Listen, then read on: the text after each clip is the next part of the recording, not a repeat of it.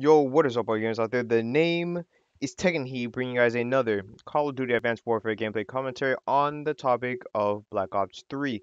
Now, what the topic is about today is actually a very controversial one, which is pretty much Call of Duty's exclusiveness to the PS4.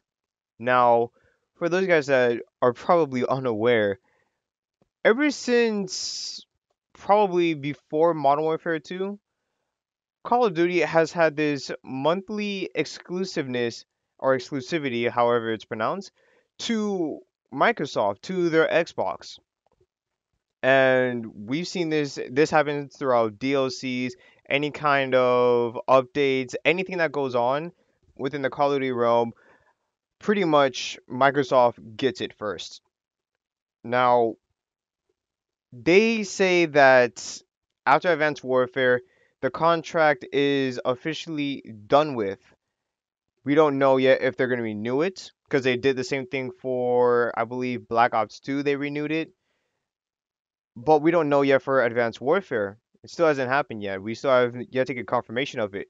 Might get it for E3, or maybe we might get a different exclusivity contract this time for Sony.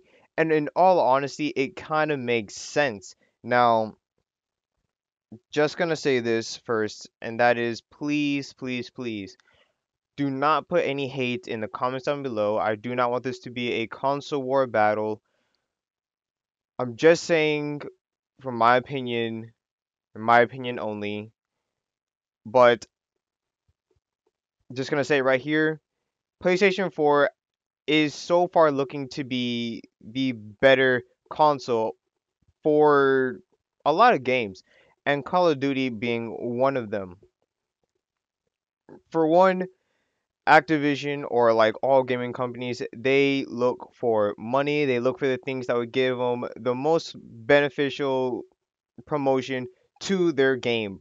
And going with Sony is actually a smart decision now because, as we've seen in the sales, the PlayStation 4 has sold million times more, or not million times, but millions upon millions of units more than the Xbox One.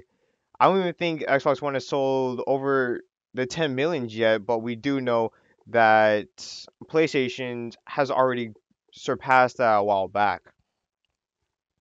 So already their Activision is probably looking at it like the more people are already playing on the PlayStation 4. Now we don't know yet numbers wise on their servers. There still might be more people playing on the Xbox One for COD, but just knowing that there are more people overall playing on the PS4 means that there's a higher chance of a bigger promotion for the PlayStation gamers.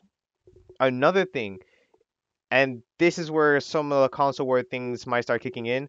But the PlayStation 4 has been proven to be more powerful than the Xbox One, and we see it with so many next gen released games that the PlayStation 4 visually is a lot better than the Xbox One. Take Advanced Warfare for example.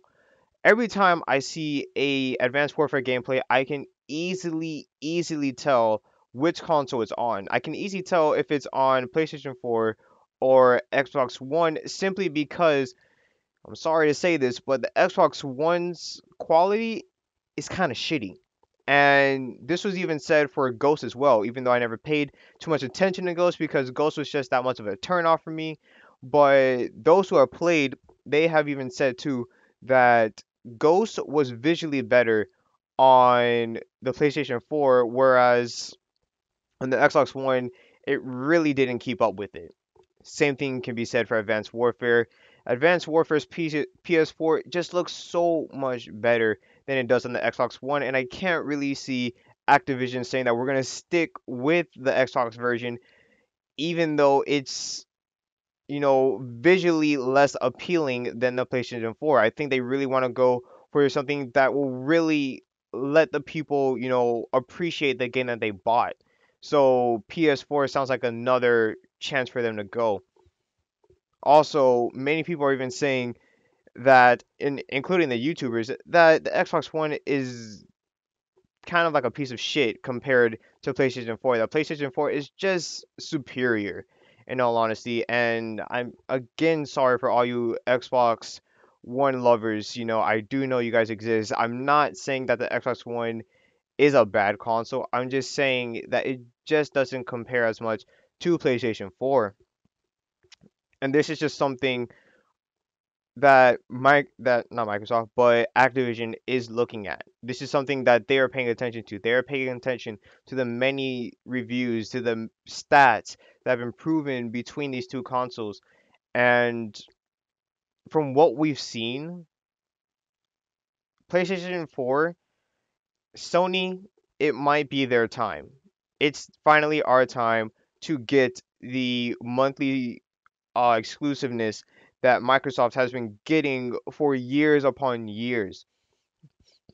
Now, what if there just was no exclusivityness? I still don't know if I'm saying that word right.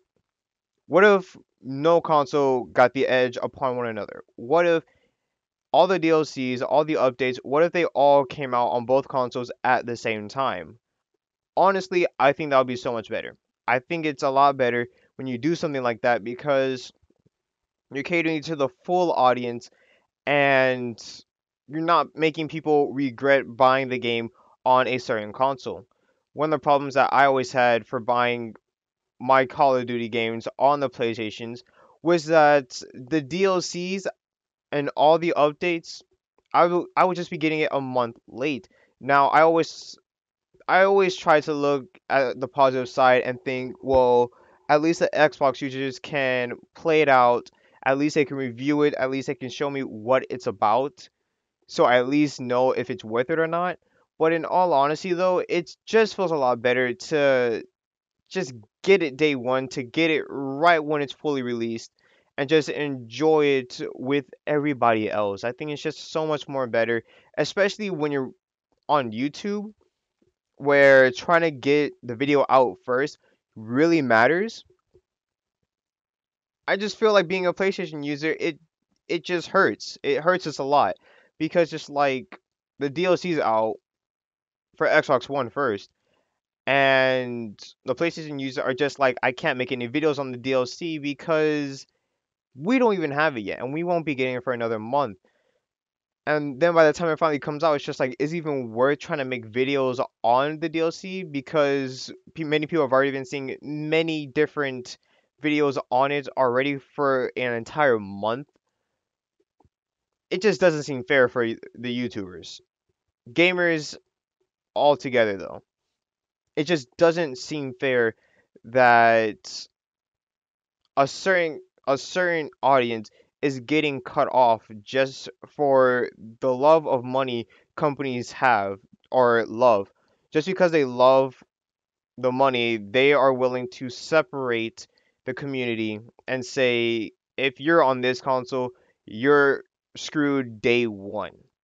I really don't like the fact that they do that, but I do so believe that if it still continues, I really do hope that the PlayStation people finally get some love because honestly, we deserve it. The console has proven time and time again within these past 2 years that it deserves the attention that Microsoft has gotten during 360 times.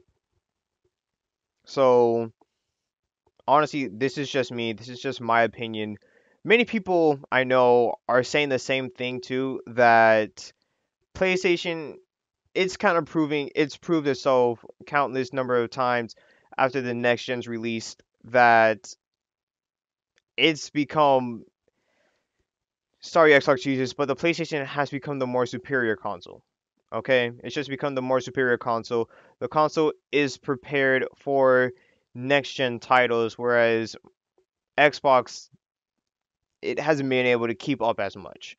I'm sorry, but time and time again, it's proven to be fact. All right, so hopefully Activision decides to give some love to the PlayStation Nation and announce the exclusivityness to PlayStation, the monthly exclusiveness that Microsoft has gotten for years on end. Hopefully, we finally get that. Maybe we might get that announcement come E3 time, which I think is probably June-ish. And hopefully we even get some announcements for the beta because that's also some big news that a lot of people are waiting on. So yeah, hope you enjoyed the video. If you did, please leave a like. Please do comment. Not hate comment because I know there are going to be people who are going to be hating on my video simply because I said that PlayStation is technically better than Microsoft, even with the proof that I talked about. I know there's going to be hate, but I would just say like please try to hold back on it because either way I'm going to ignore it. I'm just gonna be straight up with you. If there's console war hate going on in the comments down below, I'm gonna ignore it straight away because I really don't like being involved in this closed-minded, you know, console war battle. I really don't like it. I really don't. I grew out of it. I stick with my console. Nothing you're gonna say is gonna make me change the Xbox, and I'm pretty sure nothing I say is gonna make you change the PlayStation. So yeah. Hope you enjoyed the video. Till next time, this has been your boy taking heat, and I'm out. Peace.